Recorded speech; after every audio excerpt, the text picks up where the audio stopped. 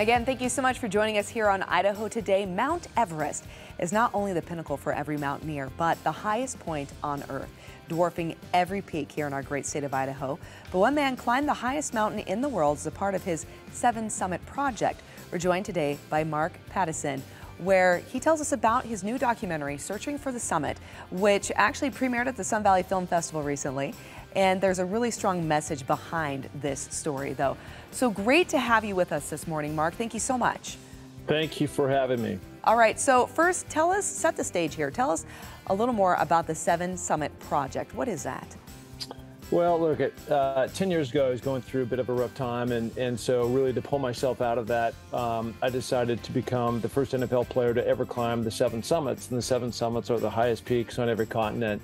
And so off I went, and in my mind, I thought it would be pretty simple in terms of 7 years, because 1 summit per year, and that would be it.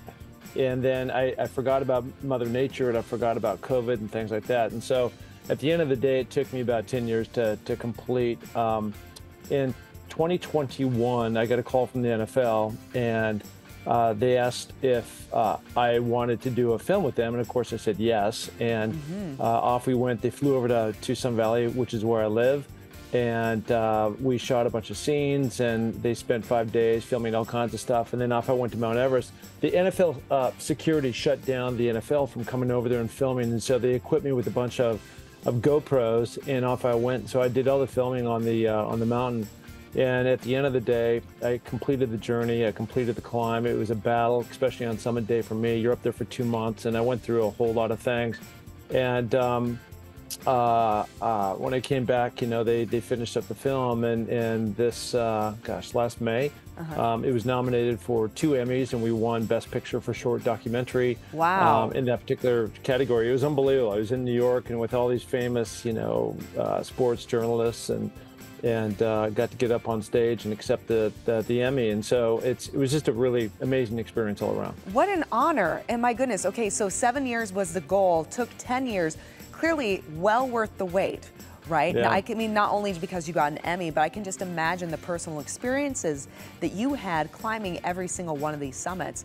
Probably what you learned about yourself, that soul searching, just the experience in itself. I mean, wow. And the GoPro. So you took a GoPro when you climbed Mount Everest. So the footage that we see then is going to be, probably a pretty good first-person experience then, would you say? It was it was a first-person experience. And, I don't know anything about filming, and I had cameras on my shoulders, on my chest, and I just push play, and off we go. And I want to circle back to kind of the reason behind all this. A lot of this had to do with the fact that my daughter has epilepsy, and so she's had it. She's now 23 years old.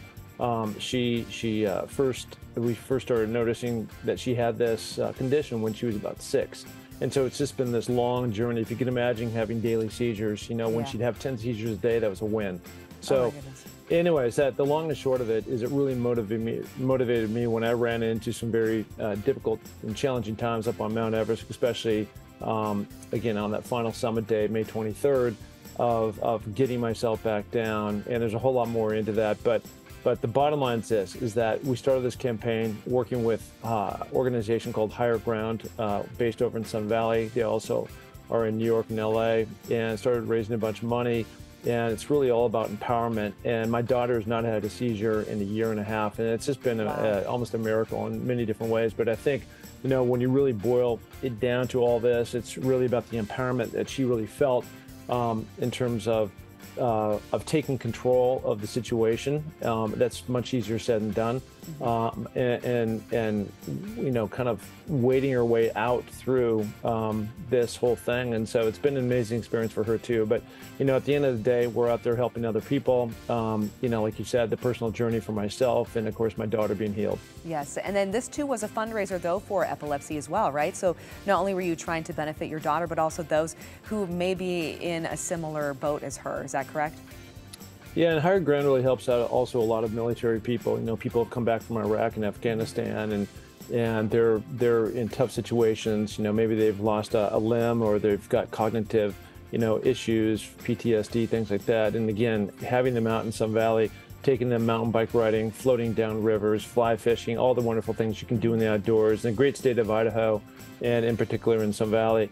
it's really helped a lot of folks, you know, through their trials and tribulations. And so it's wonderful when you give back, you know, and it originally was about me and getting healed, and then it transitioned over into like, you know what, this is much bigger than me, and what can I do to kind of re-shine my NFL light onto something much larger than my little problems, into helping others get healed.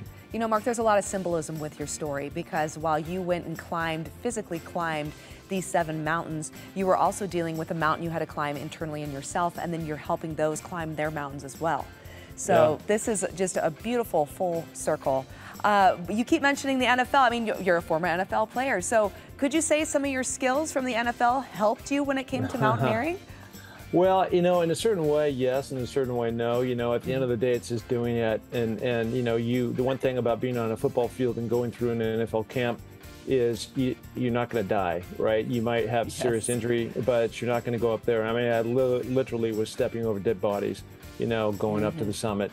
And so it's just something that you have to take on. But, you know, in terms of the discipline, really the daily discipline, putting in all the hard effort and the work and really learning your craft. You don't go from Little League to the NFL in one jump, just like in mountaineering. You know, I started climbing all these mountains around the Pacific Northwest. I'm originally from Seattle.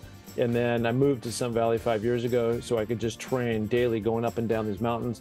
And then that's setting the stage to really learning, you know, going up and elevating my way in terms of all these different mountains around the world that, you know, increase with difficulty as you go higher and higher and higher. Well, and it's like with any physical feat, right? Like you didn't just jump into this one day and go, I'm going to do this. It took you 10 years to complete your goal, what you were working on. So congratulations to you, Mark. Really impressive and such a beautiful story. Congratulations on your Emmys and everything in between. You know, how do people see this? Where do they go? Can they follow you on social? Yeah, Mark Pattison, NFL, you know, that's my tag. But, you know, the best place that you can go and see what's going on, I also have a bunch of podcasts called Finding Your Summit, ironically. Oh, nice. Been doing that for, you know, the last 3 years. But MarkPattisonNFL.com, you can find the Emmy winning film there, and there's all my social channels and everything else. So anything that you want to find out, I've got some climbs coming up.